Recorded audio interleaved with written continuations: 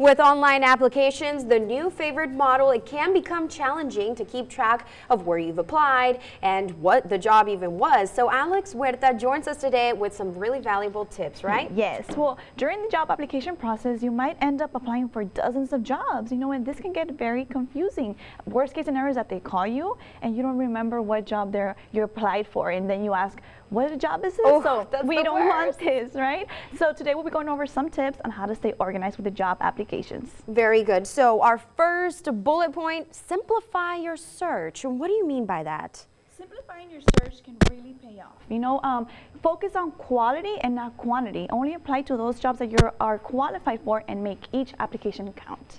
Yeah, and certainly apply to the jobs you'll enjoy too, right? Yes, That's of really course. important. And after you apply, you should probably keep track of those by keeping a list. Yes, an Excel spreadsheet can really help you stay organized.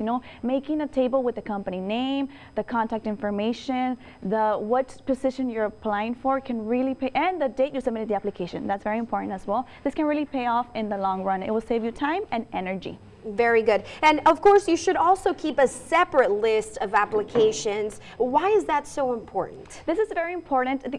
Keep a separate list of applications that you haven't applied for, because you can keep the company information, the contact information, and as well as the position, and most importantly, when the application is due. So that way you'll keep on track. You need to also write down what materials you've completed and which ones you're yet to complete.